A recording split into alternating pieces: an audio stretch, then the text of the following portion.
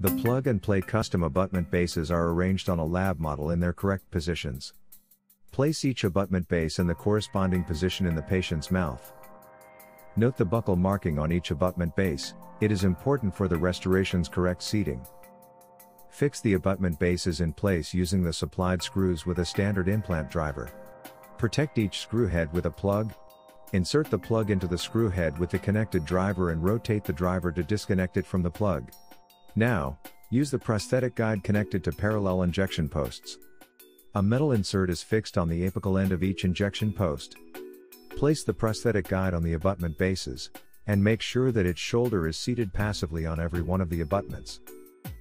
Inject dual cure composite in the injection hole of every injection post, and wait for the composite to set according to the manufacturer's instruction for use. After the composite has set, unscrew the injection posts and remove the prosthetic guide. Pick up the supplied telescopic posts and connect them to each abutment using a standard implant driver.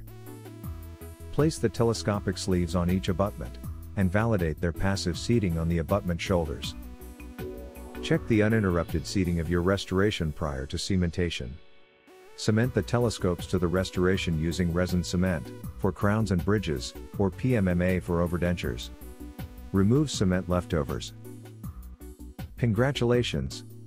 You have now successfully completed the plug-and-play restorative workflow.